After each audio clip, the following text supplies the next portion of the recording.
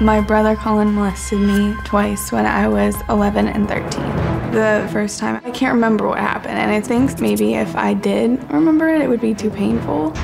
I was angry at my mom. She didn't call the police, she didn't do anything to make sure that it wouldn't happen again. The second time Colin molested me, I was 13.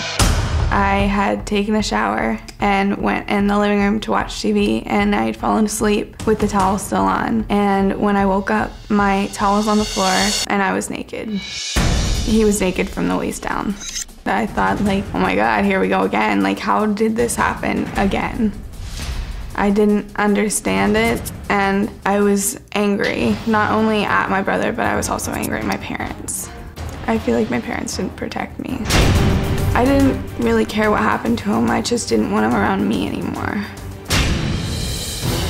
My brother Colin was in the custody of county for 3 years, and he went to 4 different group homes.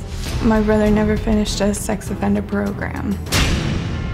He was okay with what he did and who he was.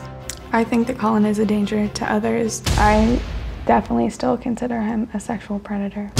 My biggest concern is that he will sexually assault somebody else.